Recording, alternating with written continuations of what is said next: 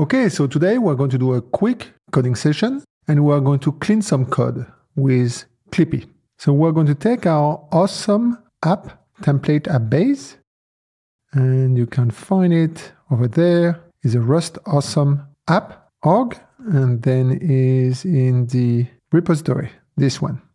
And that is a video that I just did a couple of days ago to build awesome desktop app with Story and SerialDB. Anyway, if we go back to the code, it looks like we are relatively clean. We go to the main, everything looks good. And if we go to our terminal, cd source story and cargo check, that is where our Rust code base is, and everything looks good. So it looks clean. Well, actually, we can do better. And that is with cargo Clippy. So the way you install Clippy is with Rust up component add Clippy. I already have it installed. You might already have it installed, but in case, that will install it for you. And now we can go cargo Clippy.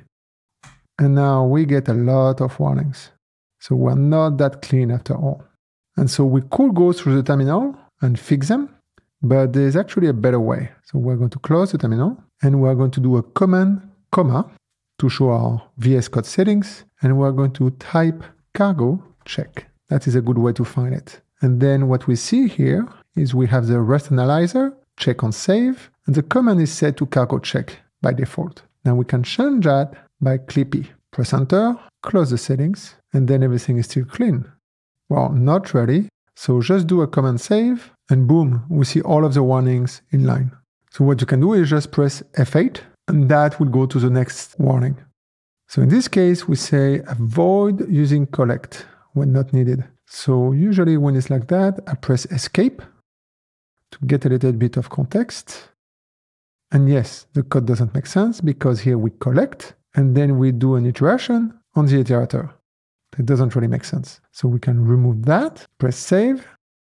This will complain over here and we can do a command dot and we're going to remove that and press save. And then that's it. And then we fix one. Now if we go to the next one, if we click here and I do command ki, consider removing two, it's kind of not needed. And that makes total sense because our exec rate just take type T, which is creatable, and our project implement the trait creatable. So there is no into to be done here. It's a static dispatch. So I'm going to click on this one, command dot, remove it, press save, and then so far so good. Now this one, and we can reduce it.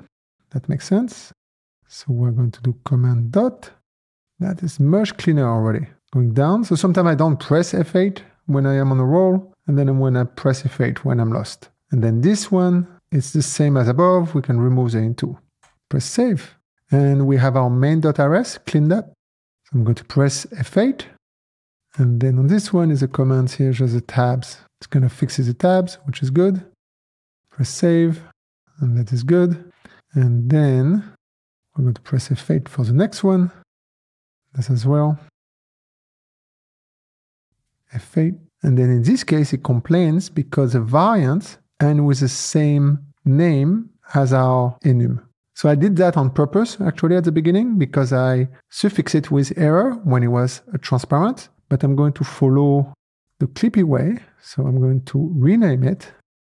And I'm going to remove the error. Press save. And those should be clean. That's pretty cool.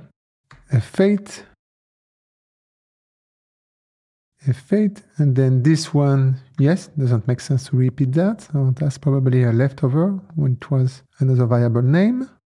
F8. Yes, so this is what I was talking in the video. We don't need the reference here. F8, reference again. Our famous space. So I had quite a bit of double references there. And then that's it. F8, nothing else. And all our code has been cleaned up. So now we can check it with the terminal. We're going to do a cargo Clippy. Everything very clean. And just for fun, we can do our awesome app dev to make sure that we didn't break anything. It's going to compile everything, bundle the client side, and boom, we have our app. Everything is pretty cool. Okay, so that will be a wrap for this coding session.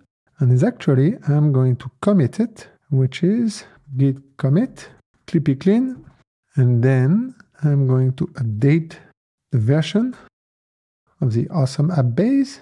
Do a commit on this one, git push origin, git tag v and our version, git push origin tags. And then that's it. The next time you do a awesome app new, you will get this version of the app, or later, obviously, and everything will be much cleaner. Until next one, happy coding.